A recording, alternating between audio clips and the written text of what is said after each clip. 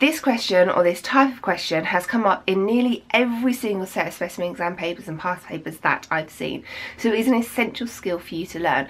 And it's not that hard. I know it looks intimidating, but it's actually not that bad. If you want a picture for yourself, if you want all the graphs involved, if you want early access to all of the videos, then you can get that by my book.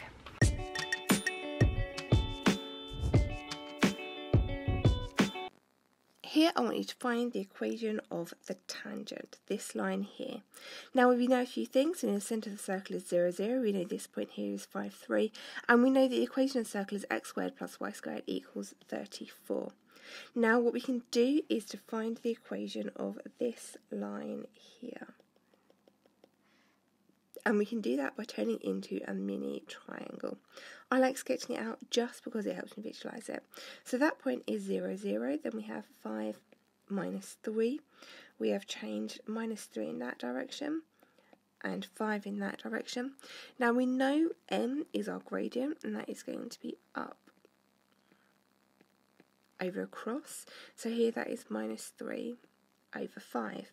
Now we know when we have perpendicular lines, this line and this line are perpendicular, that their gradients multiply, so gradient of one line times gradient of tangent are multiplied to give us minus 1. So we have our gradient of the circle, which is minus 3 over 5, times the gradient of the tangent equals minus 1. So the gradient of tangent is going to be minus 1 over minus 3 over 5, giving us 5 over 3 as our gradient for the tangent. Now we know the equation for a circle is y equals mx plus c, the gradient for a straight line. And we know lots of this information already.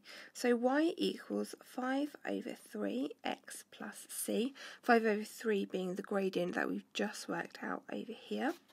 We know our x and our y because we have a set of values here. So we can say y equals 5 over 3 x plus c.